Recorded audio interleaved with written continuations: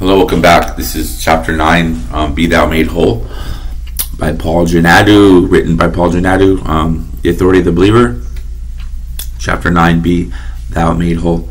It is important that we deal with spiritual contaminations that afflict Christians, so that the way may be clear for you to exercise your rights in Christ and use your authority to deal with the forces of Satan.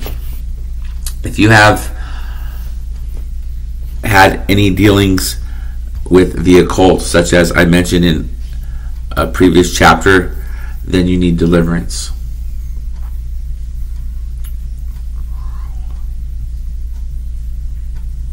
Oops.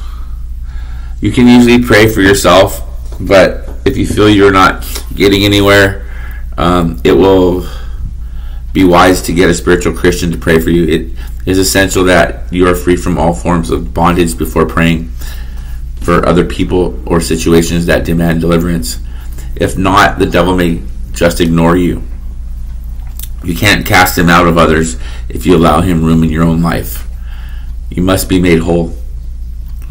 You can't pray a prayer like this: Lord Jesus, thank you for saving me and setting me free. I ask you to forgive me for dabbling with the powers of darkness.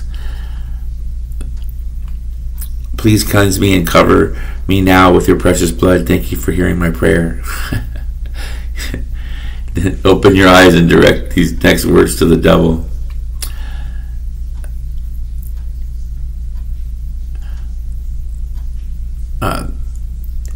In the name of Jesus, I come against you, devil. I bind your power over my life right now. I cut myself off from my past dealings with you. I stand on redemption ground and plead the blood of Jesus over you.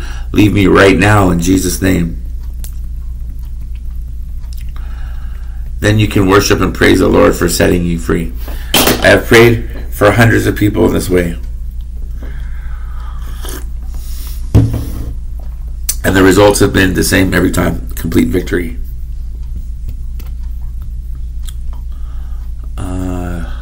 I have seen people's lives transformed almost overnight after prayer for deliverance. If you have ever been involved in the occult, but nevertheless feel some sort of spiritual bondage, powerlessness, or inability to fully enter into true worship and praise, use the Word of God. By confessing the Word of God and claiming His promises, you will experience a new release and freedom in your spirit. You must believe that what you say will happen. Truly I tell you, if anyone says to the mountain, go, throw yourself into the sea, and does not doubt in their heart, but believes that what they say will happen, it will be done for them. Mark 11:23. Confession of the Word of God always precedes possession. Confession is more than telling God how bad you are. It has a positive side. It means to agree with God about what He says you are. You may not feel what you are saying in agreement with the Word of God, but if you persist and don't lose your confidence in the Word of God, your confession will be a reality. The Bible says we walk by faith and not by sight. 2 Corinthians chapter 5:7. Don't allow your five senses to dominate you and dictate to you what you believe. To a lot of people, what their senses tell them carries more weight than what the Word of God tells them. For instance, on healing, you pray for some people, laying hands on them according to the Word of God, and then go away disappointed, saying they can still feel the pain. A lady I once prayed for refused to believe she was healed because she still felt pain. She said, I won't tell a lie. I can't say I'm healed when I'm not. I can still feel the pain. This lady actually thought she was being honest and realistic, whereas she was in fact full of unbelief. The Bible says, they shall lay hands on the sick and they shall recover. But her senses told her she still had pain. She then decided to believe what her senses told her and set aside what the Bible tells her, that she is healed. No one can receive anything from the Lord without faith. In fact, it is impossible to receive anything from God without faith. And faith is nothing more than believing that what God says in His Word is true, in spite of the evidence of these senses. It isn't that we should no longer trust our senses or tell lies about our symptoms.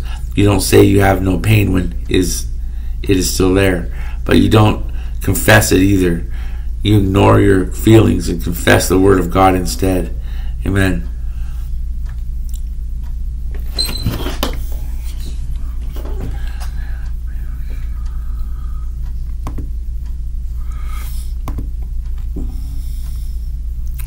Whoops. Hold on a second here.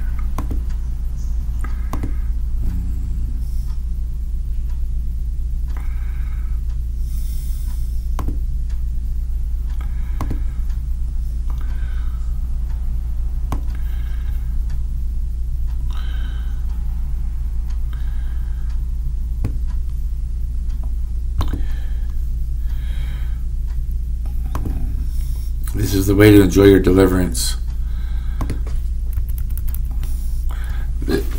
Once you've prayed or you've been prayed for, believe that you are free. Confess that you are free. You may or may not feel any immediate change, but you confess the Word of God. Resist the devil and he will flee from you. You have resisted the devil, and according to the Word of God, he has fled.